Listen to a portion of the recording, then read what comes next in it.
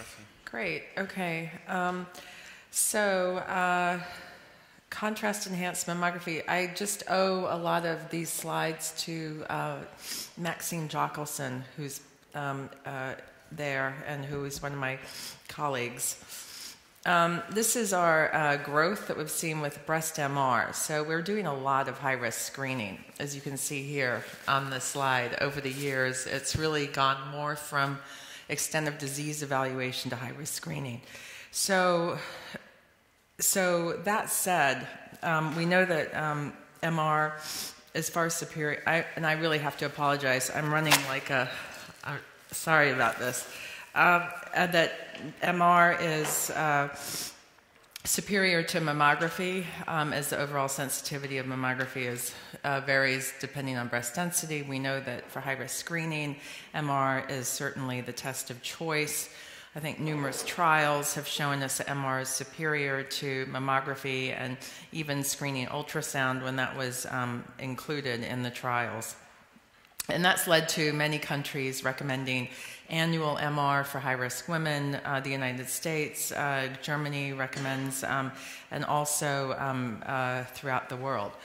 But that said, we have these recommendations in place. Very few women really are getting screened who need it. So many high-risk women don't get screened with MR. Outside academic practices or even practices that do a lot of preoperative MR aren't doing a lot of high-risk screening. And so I think, it's very complicated to figure out why that is. It's often hard to figure out who is 20% or greater risk. A lot of the referring physicians really don't understand the recommendations. And it's also, I think, MR is seen as too difficult to order for physicians. You have to schedule it in the second week of the cycle.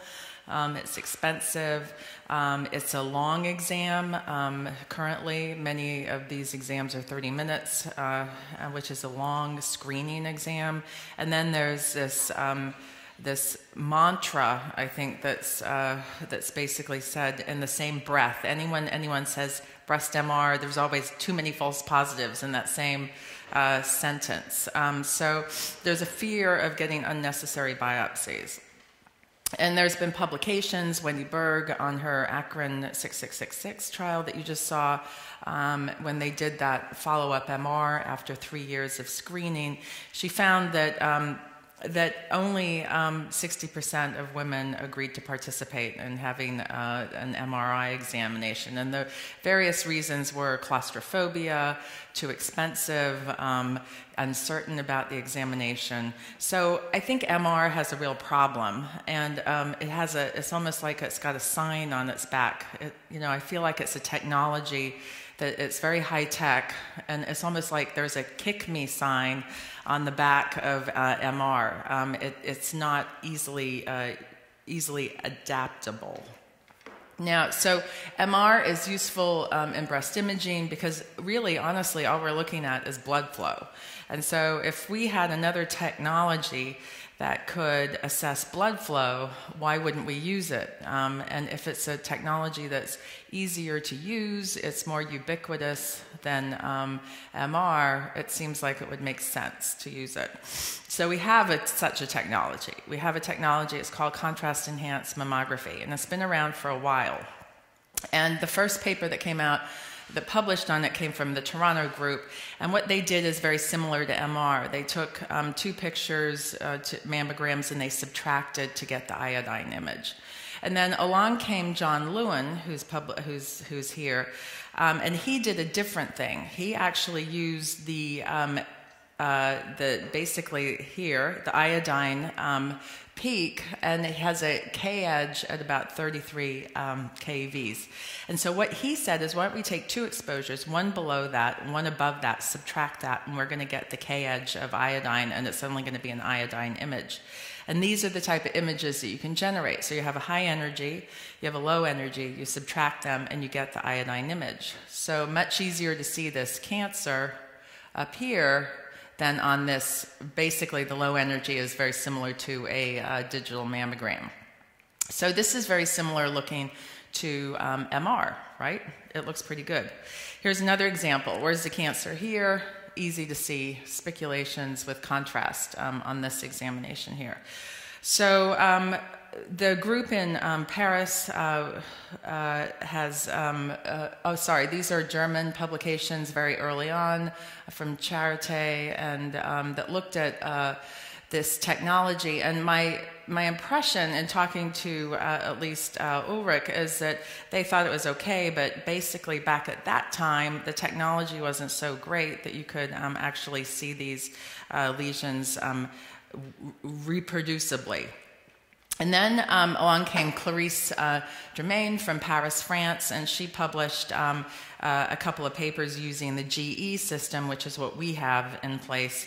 And she compared unilateral contrast to mammography, and she found that contrast mammography and mammography were better than mammography alone in detecting cancers, and better than a trend for mammography and ultrasound. And this was published in 2011. So on the basis of that, we got a system and we thought, let's look at this. And first thing we wanted to do is see, can this be done bilaterally? Can we do it like we do a screening mammogram? So we tried to demonstrate feasibility and optimization for bilateral. And then we wanted to compare MR and CE-DM in the preoperative setting. So, when we were going to be doing a preoperative MR to assess for extended disease, we wanted to do a CESM, see if it was able to detect the same amount of disease as MR. And we wanted to compare the false positives. So we looked for women who were over 21. They had both breasts, no implants, they weren't pregnant or lactating, no renal failure, because we are injecting Omnipaque in these patients. And they had their MR within 30 days. So the risks of CESM are that they have, you're going to be injecting contrast, like with CT scans, the same dose. And there is a slight increase in radiation dose because you're doing those 2 exposures, and it's basically equivalent to 1 extra image of the breast. This is just a regular room. You can adapt a regular mammogram unit. And this is our system here, and it's easy to perform. The technologists can do it. It takes actually not a few minutes extra than the normal exposure, and there's really no significant workflow changes. So what we were able to show is feasibility. The first 10 patients, we were able to do bilateral examinations. We found, and I'm on a fast. Are you able to take off auto advance? Can you take off auto advance? I think, okay, thanks. So we found by trial and error that imaging should begin 3 minutes after you give the contrast injection. You need to wait till the contrast gets to the breast. You still have to compress the breast to expose the breast. And we found that the ordering of how you image did not make any difference at all, and that tumor enhancement was present for at least 10 minutes after contrast. So the contrast uptake to us did not seem similar to the contrast uptake in MR, and I'm not really sure why that is, but the contrast takes up and it stays around, and it doesn't seem to wash out of the lesion like with MR. And we found that you could do a CC, 2 CCs first, and then you can go on to the MLO and you can get a very good assessment. And this is an example, very dense breast. And I don't know that you would pick this up, but this is where the cancer is here on the mammogram. And this is MR. You can see the MR very easily. And this is the contrast-enhanced mammo. Now, these are not pretty images. This is the very first prototype that they had, so there was a lot of edge enhancement, which has now since been removed, but you can see the contrast uptake in the cancer. So the first, we looked at patient population. I'm just going to give you our first grouping, and I'm on auto advance. I apologize. So this was. We looked at most of them were heterogeneous or dense breasts, about 50 years old. Most of them were invasive ductal, but we did have 2 invasive lobulars. And this is what was so interesting. And I think I was shocked that the results were as good as this, because I thought there was no way this technology can beat MR. but we were able to see all cancers in both modalities.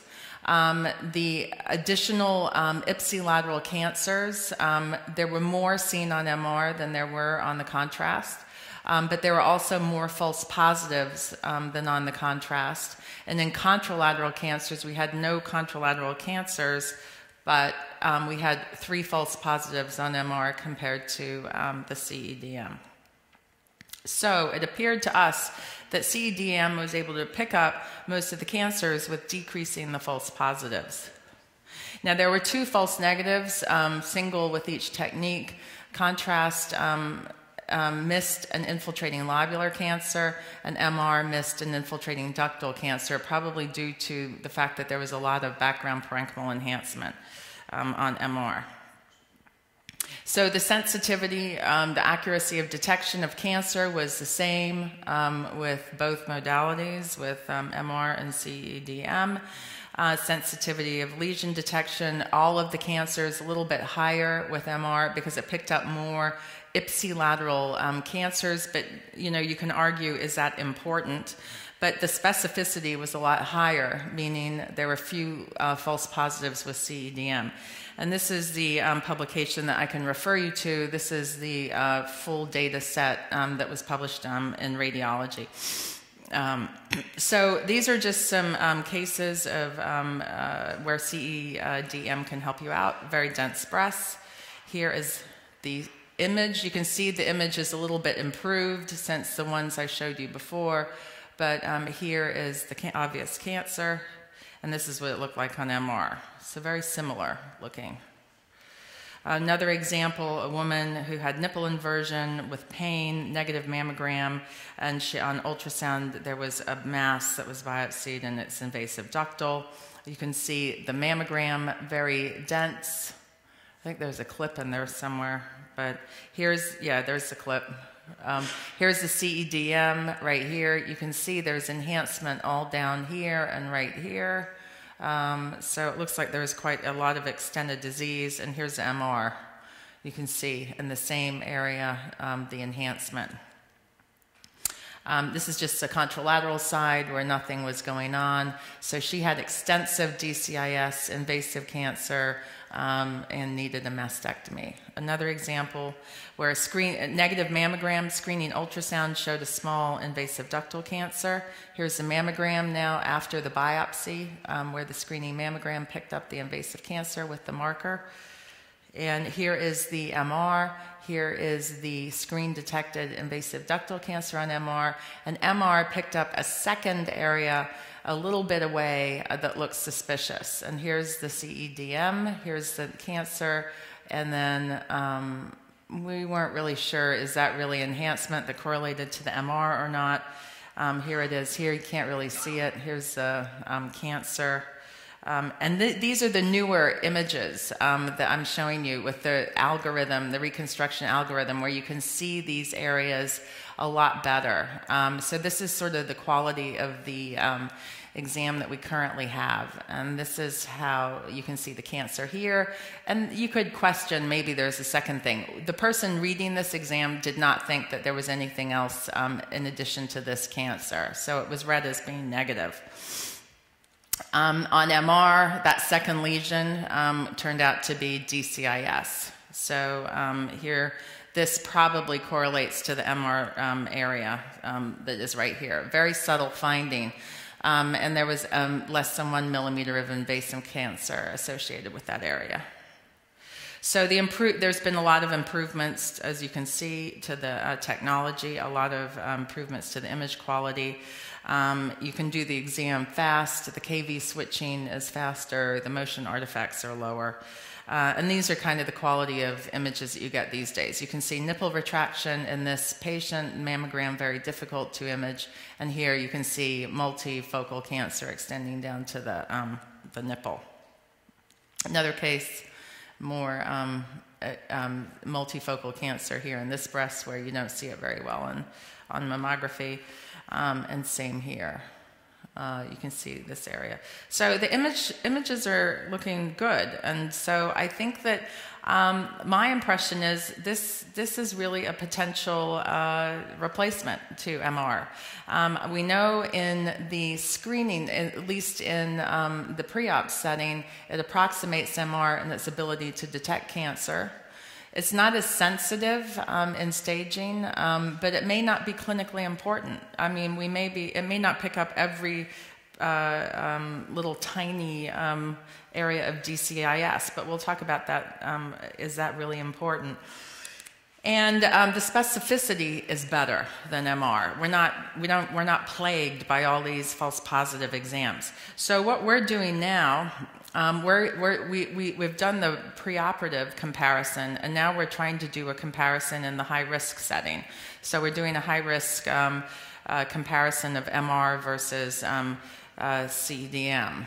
And so we need to define its role further. The advantages are it's very cheap, it's available, anyone can do it. Specificity is improved, and the training and maintenance is a lot easier than MR. And I thank you for your attention. Thanks.